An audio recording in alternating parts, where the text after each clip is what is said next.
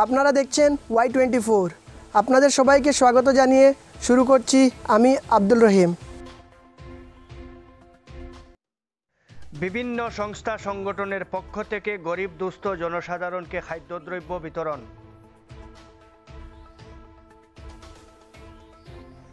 দ্রব্যমূল্য বৃদ্ধির প্রতিবাদ সর্বত্রই শোনা যাচ্ছে, সাধারণ মানুষের নাগালের বাইরে।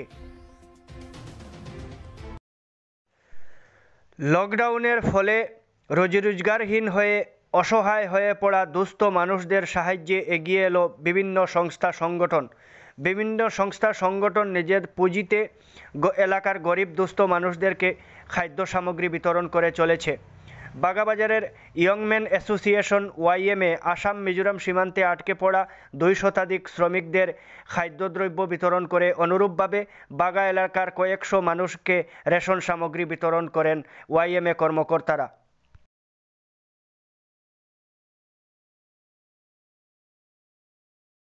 আমরা কেয়ার ফাউন্ডেশনের পক্ষ থেকে বৃহত্তর কাটিগড়া অঞ্চলে 8টি জায়গায় রেশন সামগ্রী হিতাধিকারী যারা রয়েছেন তাদেরকে আমরা সামগ্রী বন্টন করতে যাচ্ছি।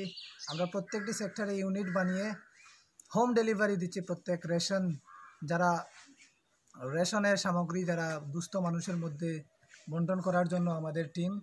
তো আমি প্রথমে ধন্যবাদ জানাই আমাদের যারা ডোনেটর যারা রয়েছেন, আমাদের কেয়ার ফাউন্ডেশনের এই উদ্যোগে যারা সহযোগিতার হাত বাড়িয়ে দিয়েছেন। করোনা ভাইরাস মোকাবিলায় পুরো দেশ লকডাউন হওয়ার ফলে নিত্য মজুরি করা অনেক শ্রমিক, অনেক গরিব মানুষ অসহায় হয়ে পড়েছেন।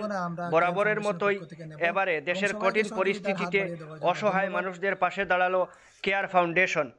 আজ বুধবার কাঠিগড়া অঞ্চলের 8টি ইউনিটে আমতলা, কাঠিগড়া, গণিরগ্রাম, জালালপুর, খেলমা, পাইকান, কালাইন, লেবারপুতা, পাইকানে মোট 300 পরিবারকে খাদ্যদ্রব্য বিতরণ করল সামাজিক সংগঠন কেয়ার ফাউন্ডেশন। জীবনগ্রাম মথুরাপুরের দুস্থ মানুষদের সাহায্যে এগিয়ে আসলো স্বেচ্ছাসেবী সংগঠন কাছাড় মাল সমাজ কল্যাণ সমিতি।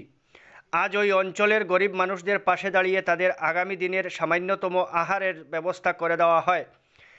আজকে তাদের হাতে খাদ্য সামগ্রী তুলে দেন কাছাড় মাল সমাজ কল্যাণ সমিতির সভানেত্রী বিনতা মাল, সম্পাদিকা মান্টি মাল, প্রোগ্রাম কোঅর্ডিনেটর সঞ্জীব কুমার মাল, আশালতা মাল, রবীন্দ্র মাল।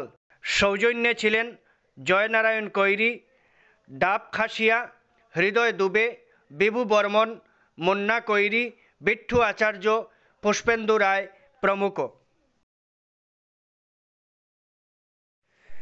দেশের কঠিন পরিস্থিতিতে বরাবরের মতো দুস্থ মানুষদের সাহায্যে এগিয়ে আসলো ইউথ এগেইনস্ট সোশ্যাল ইভিলস অর্থাৎ ইয়াসির দোলাই বিধানসভা ভিত্তিক কমিটির পক্ষ থেকে আজ দোলাইয়ের দুয়ারবন এলাকায় গরিব দুস্থ মানুষদের খাদ্য সামগ্রী বিতরণ করা হয়।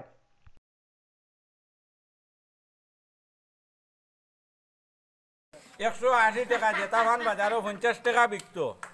এর বাদে বাজারও এখন চাউলের বস্তা লাগাই দিয়েছেন 1600 টাকা।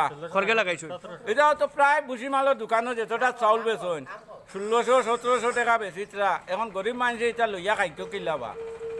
এক তো করোনা ভাইরাসের আতঙ্কে মানুষ ঘর থাকি বারে বার হইতরা না। সেও আজে বার হইল চাউল লইয়া নিত 1700-1800 টাকা চাউলের বস্তা হইয়া বই। ইয়া মানুষের লইতা কিলা আর খাইতা কিলা।